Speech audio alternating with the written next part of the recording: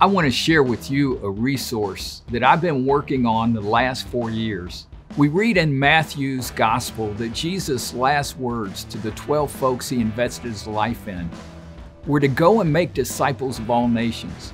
I've been pastoring for over 30 years and had to honestly ask, are we truly making disciples who are being transformed into Jesus' revolutionary kingdom worldview?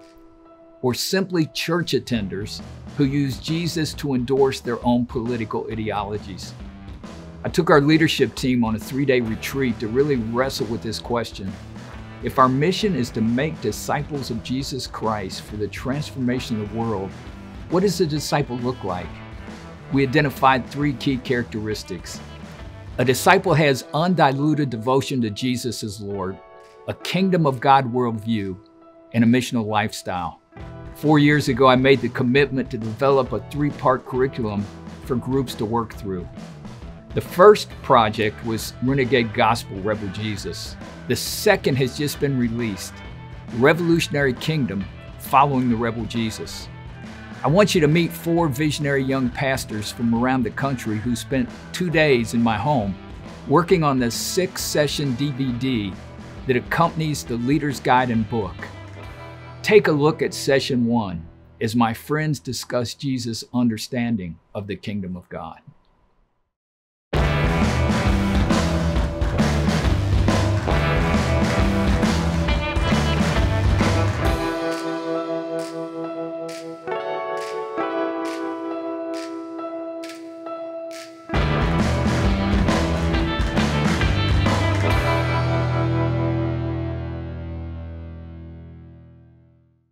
Being a pastor at Ginghamsburg Church for 38 years, I saw that we had been effective at drawing crowds, but crowds do not disciples make. Yeah. And why Jesus was skeptical of crowds and would always say things to diminish the size, of crowds. But 3 days we wrestled with this question, what is a disciple? And we came up with 3 things. We said undiluted devotion to Jesus as Lord. We said a kingdom of God worldview. And why we said kingdom of God worldview, we couldn't just say biblical because how many different ways people interpret scripture, but to understand the kingdom of God. And then the third was a missional lifestyle. When you think of your ministry, what is a disciple? Mike, I remember probably 10 years ago you saying something, so you can say the exact quote, but here's Ginghamsburg, mega church, large church. And at that time when you were mentoring me, you were saying you'd rather have, I don't remember the number, but it was like, this number of people that would storm the gates of hell than this huge thing. And I think that's a really, that caught my attention as a younger pastor to think, what are we really going after and what are we really doing? At that same time is when we were putting together the pieces to start our new church. And so we tried to put those building blocks in. I think it's really similar. We have a different way of saying it, but we're looking for people who will seek God with all of their heart, who will welcome every person, who will offer Christ, sort of a Wesleyan kind of component there, where Wesley would say, offer them Christ, and then that they'll respond in every way by serving. So we kind of have these 4 components that for us are trying to dial down to the disciple. And what we see is the crowd will never do that, but you will find those folks who will go in deeper and commit. And you need some handholds, like you mentioned, for people to know what that means. Right. Yeah. I think those times when I want to get frustrated that more people aren't believing, behaving, belonging in community the way that I think they should as disciples, I also have to remember that Jesus, while he always challenged people to a deep discipleship, was very comfortable with the crowd. Yeah. And that a good church shouldn't be a room full of disciples. Yeah. I mean, I think that's really important. Ooh. That a good church is not a room full of disciples. Yeah. A good church is some disciples with a crowd. I think what a good church is and what pastors ought to look for is their church a funnel? In other words, is it moving people step by step? And it's steps and it's slow sometimes. But are you moving people from crowd to follower? But I wouldn't want pastors to get frustrated that they look out and they think, well, most of my people are nowhere near this. That's so helpful, because I think sometimes we can reduce the things of faith almost into a formula X plus Y will equal Z, or if you go from this step to this step to this step to this step, you've kind of had the spiritual arrival or spiritual elitism. And we forget that it really is by the work of the Holy Spirit that people are changed and transformed. If we look at our own kind of autobiographies, I am not where I can be, but I'm definitely not where I used to be. And I give God thanks and praise over and over again for God's grace in the midst of the process, which probably should remind me to also have grace for others, that they're in process. We tend to use these two terms badly, your before and after.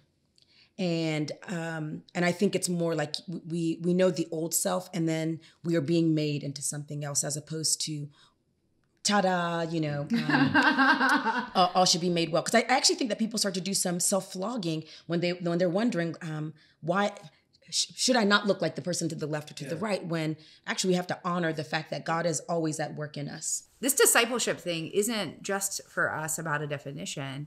It's about helping to teach people to live a whole new way of life. And it's very easy for us, whoever us is, to point to the other and say, well, you're not a disciple of Jesus. There's a lot of self-reflection that I think needs to happen in the American church today. We can still draw a crowd of people, but do these people actually follow the Christ that they so often proclaim they serve? Because, every day I'm asking questions like, are marriages really better? Are folks actually nice to their neighbors? Who are they eating with? Who are they dining with? And are we really more concerned with where our political aspirations lie? We are a very diverse congregation when it comes to politics.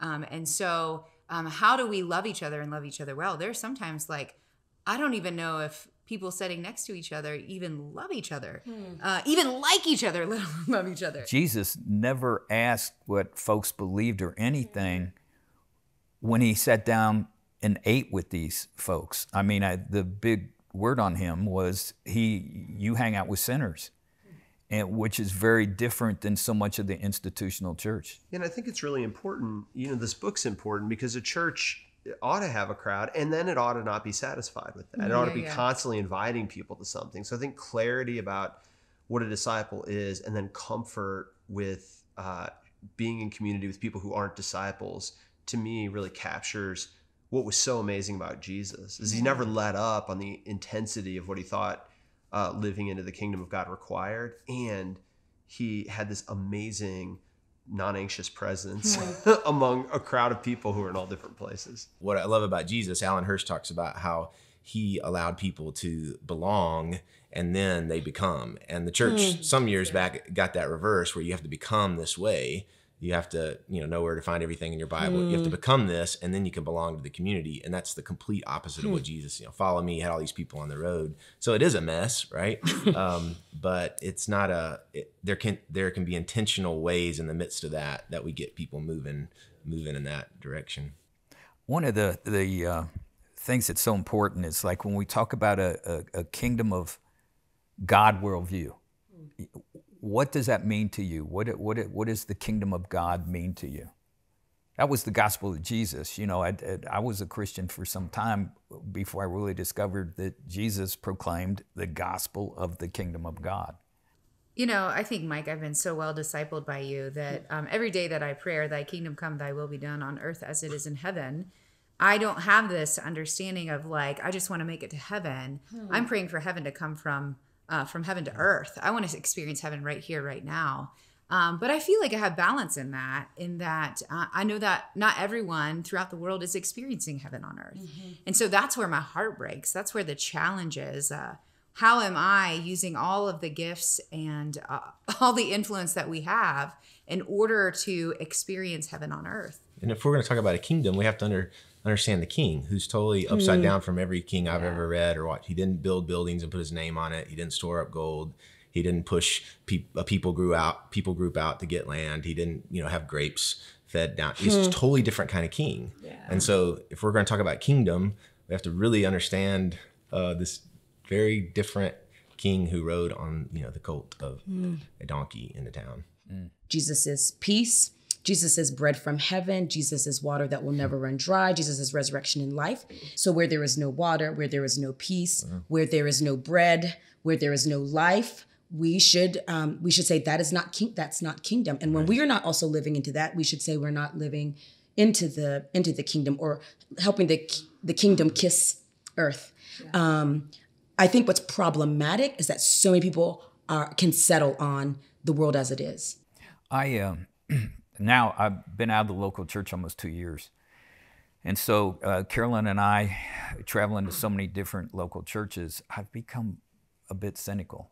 And again, I say to you all who are 30 years younger than I am, is that we've worked at this all my ministry, and we've still got a long way to go. And we see with the rise of racism, I had people leave the church because I brought an African-American singer in. I've had women in leadership since 1980s, was our first woman pastor. You know, a majority of Christianity still exclude women around the world from, leadership. So you see where I'm cynical, and where do we see pockets of hope, of the presence of the kingdom? You said in your book where the way you got over your cynicism was you went to some church and went to the basement and sat down with people who were being fed, and that restore you get to see the marks of the kingdom. Yeah. The further away we get from that, I call it the further toward the center of the circle, so to speak. And we're not out where the gospel is meeting the lives of real people, the more cynical I become. And the closer I get to where the gospel is meeting people, which, in a big church, you're pulled toward the center. When you start becoming important, even in the church, you're actually becoming less important in the kingdom.